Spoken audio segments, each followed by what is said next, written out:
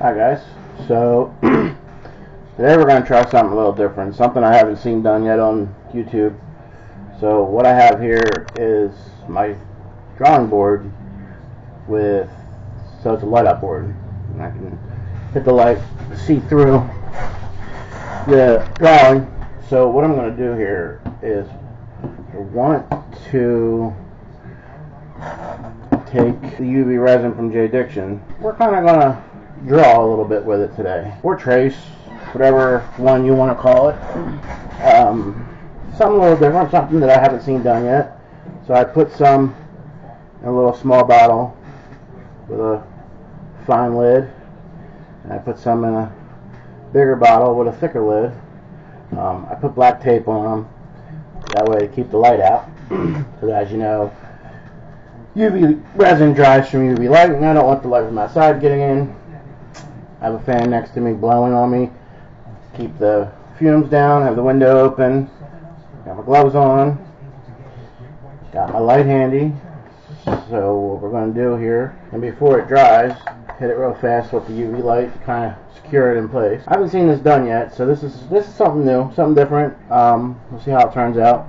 So basically what I'm going to do is I'm going to outline the entire picture with UV resin, and then I will fill it in with regular 2-part resin to get the color of the figure I'm trying to do. This isn't a fast process. This is a fairly slow one, because you got to do a little at a time, because you don't want the UV resin to move on you. You want to kind of get it hardened in place, so you don't have to stay for the whole minute. Just enough to get it secure. We'll go back over it after I'm done the whole thing, and we'll hit it with the big UV resin light and let that. A lot harder than you think it is, because you're trying not to squeeze too hard. You got to squeeze it hard enough to get the resin out of the little tiny tip. So I'm using a regular silicone blue mat to trace this on. Like I said, I had to use a light board underneath, so it would project the image through the blue for me. But like I said, this is something I haven't seen done yet on YouTube, so I don't know if you want to call it tracing or drawing or what exactly we want to call it yet, but it's almost like making stained glass, where I'm putting the outer frame first, and then I'm going to fill it all back in with color later. So we'll see how it goes. Like I said, it's something I haven't seen yet, so we'll try it and see how it turns out. And I could use the thicker bottle too for these bigger lines. Find it a lot more easier to use the little bottle get better control over where the resin goes, how much comes out. The good thing is that if you mess up before you cure it, you can always just wipe it off and do it again. I do notice that in some spots, if you don't put enough resin, that it separates. So, and you don't want that, because when we go to fill it in later, we don't want any gaps in between the UV resin and the regular resin, because you don't want to, if you're doing black eyelashes and a red body, you don't want the colors. So just enough to get it. What I do back here is I'll go back over if I see a spot that's too thin. The good thing about UV resin is you can go back and make the lines as thick as you want. You can put layer on top of layer on top of layer to make it thick. There are some spots that I see where the resin has separated from another line that I've already done. So I'll go back through and I'll put some more resin in there to connect the dots. That way, like I said, because you don't want it to, flow out into the next color when we go to put color in this. Build up your layers as thick as you want. Some mica powder in here to get black lines. You'd have to use a very fair amount, because you want to let the UV light penetrate the resin. So this is our first attempt at this. We'll try it with the clear, see how it turns out, and if it works well, then we'll go back on another project and we'll try it with black. I picked the Angry Bird guy from Angry Birds because he's really not that detailed, and it's fairly easy for our first project to do a simple drawing. You don't want to get too detailed on your first one and mess it all up, so work smarter, not harder. Here's what I am a believer in. So we already have the whole first eye and the first eyelash done. It's fairly hard. So what we'll do is go on to the next eyelash and just keep squeezing it out. The good thing with the UV resin is that it's not going to cure on you right away, especially if you're not working near a window. If you're working in a regular room, then you're good. It's not gonna harden up on you too fast. Go back over some areas it's a little fine. Go back over it, squeeze some more out. Get your light, hit it with your light, and harden her up. Just keep your bottle out of the way of the the UV light, because the last thing you want to do is get the tip of the bottle you're using to harden on you. That would not be fun. I mean, I have more of these bottles, so I could, go back and switch them out. I got these little tiny bottles. I think I got 10 of them off of Amazon. They weren't really that expensive, but I find them for fine details like this. They work great to squeeze out just enough to get the line quality that you're looking for. See there, it's separated, and that just has to do with the mat. So if I hit it real fast before it has a chance to separate, if there's grease or something, like I cleaned the mat with some 99% alcohol, and then I also went over the mat with some everyday regular nail polish, because the nail polish helps remove excess resin too. Well, not nail polish remover, because of the acetone inside of it. It eats the little spots of resin that are on your stuff. And you want to make sure you get as much up as you can. Like I said, you can just, when you see something that doesn't look right, you can just fill it back in with some more resin until you get the quality that you're looking for. I do have bubbles in it, but like I said, this is our first try at this.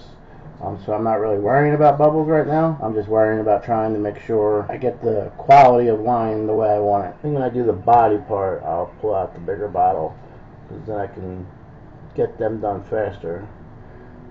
Right now, for the fine details, I'm just going to keep using this small bottle here.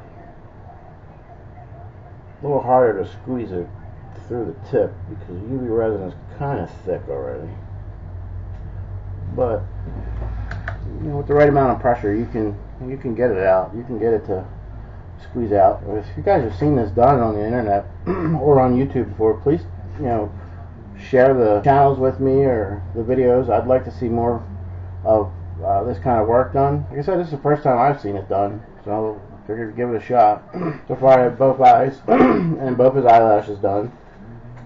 So what I'm going to do now is, just to get it out of the way, I'm going to do the 2 feathers on his head. Probably get a long neck lighter and burn out the bubbles that are in your resin if you want. The only problem is you have to do a little at a time, because you want to make sure you get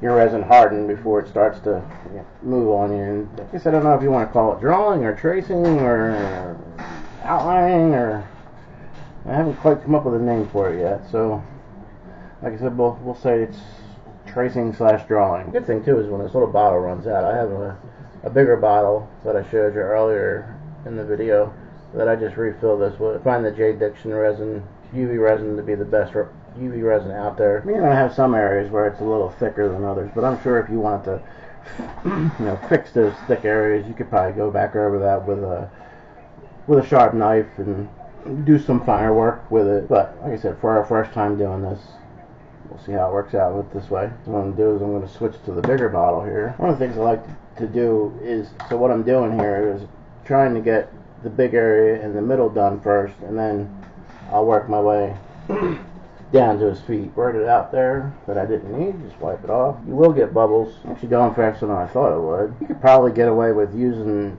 colored UV resin too, but you'd need a really big, do all the outline with the UV resin, and then we'll fill in all the colors with colored 2-part resin. But before we do all the coloring, I have a larger UV light that I will use. Put on top and give it a good few minute cure, to make sure that all the little tiny spots, and the good thing is that you're putting it on thin enough to where you don't have to worry about putting anything from underneath to cure. Normally if you're using it to make gems and things, you cure the underside of it too, but you don't really have to. Make your lines as thick as you want, as thin as you want. Remember, you want to make them somewhat thick because you are going to be going back in and filling it with colored resin later. I mean, I see some spots up here that I'll have to fix with the little bottle. You use whatever you want. I mean, you could use the fine tip one here through the whole project.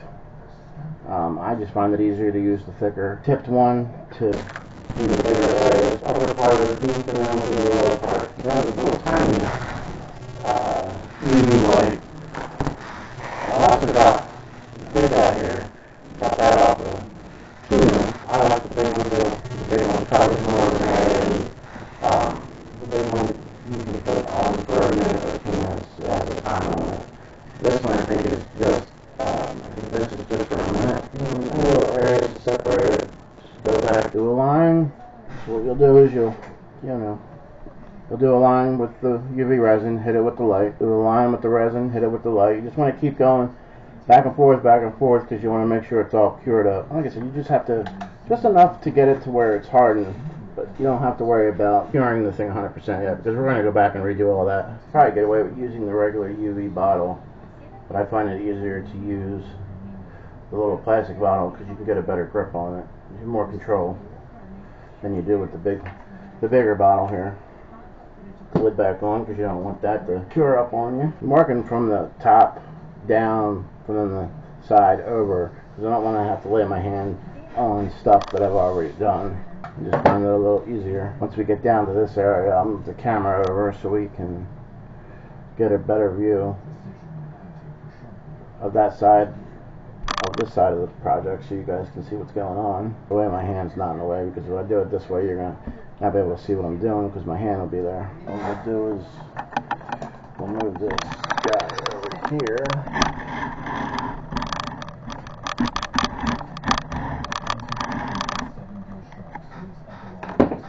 You'll be able to tell if you're putting too little on because you'll see it start to separate. Like I said, you want to hit it real fast, that way it has a chance to cure. The thing about the bigger bottle is you get thicker lines.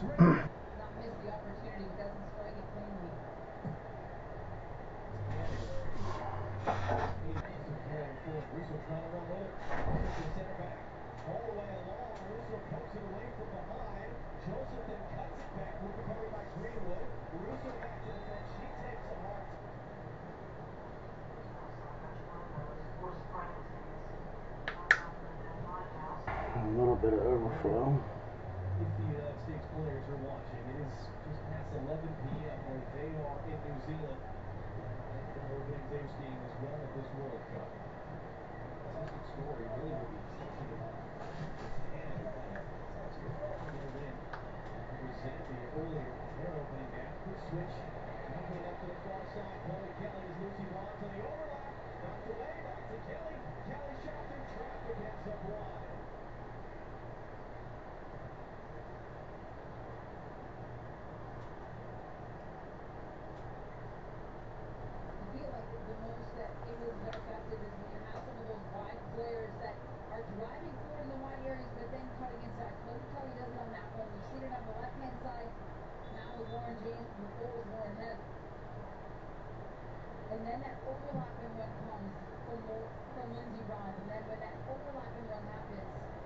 Kelly trying to get in just enough there from Metzeron.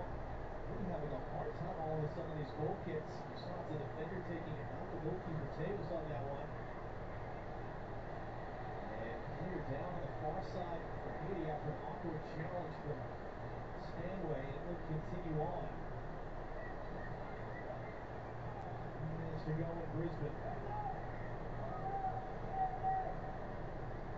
James, the substitute, moves it back for Walsh. James inside for Toon. Toon for Stanway, forced backwards. Toon for Bronze.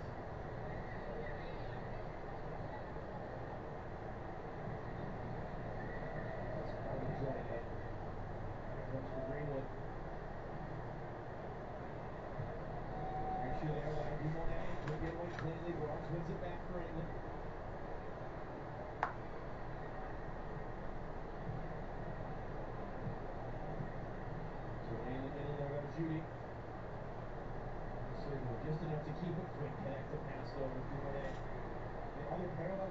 seen from England, what we saw from the U.S.? Well, I think the biggest thing that I've noticed in this match, and when we talk about England compared to the United States, is I think the U.S. has more answers going forward and more creativity. Stanway to the basket, almost got Russo Teos there in time. There's more of a distinct style and a purpose in what they're trying to do in that final third from the United States. It seems to be floundering a little bit for England. We're seeing a little bit more as the second half is going on. You see a couple smalls there. We were just talking about the white spaces, but for the most part, they look like they don't have a lot of answers and ideas in the final third of the field right now. It's something to get in there, and maybe it's a credit to the shape of Haiti. Maybe it's not so much about what England is doing or what the U.S. did. It's about the opposition and how they're being played. Because I'll tell you what, Haiti has looked really good in their defensive shape. They have been very consistent in passing off of players in the communication. Here's James. Back to Greenwood. She tries to drive it on a second time. Again, she's forced to cycle around.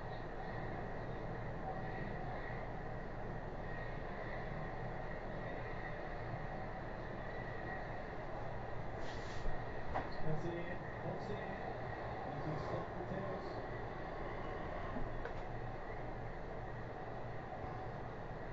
I mean, all that passing and that possession, and that's what comes with it. It's a ball that's in, it's driven from James on the left-hand side, but easy for the most part for Teos unless somebody's making that run to get a toe on it. 7 saves tonight for Greta Teos.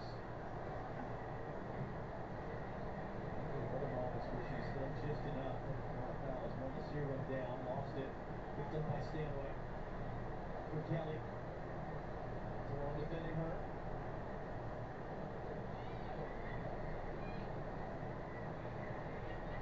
Spin moves her on back, gets the cross away. Russo is just too tall for her.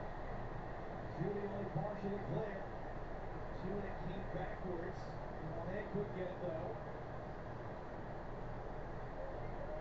James is directing traffic inside for Walsh, outside for Greenwood. Her cross lifted, and Teos good, solid take there with Russo right behind her.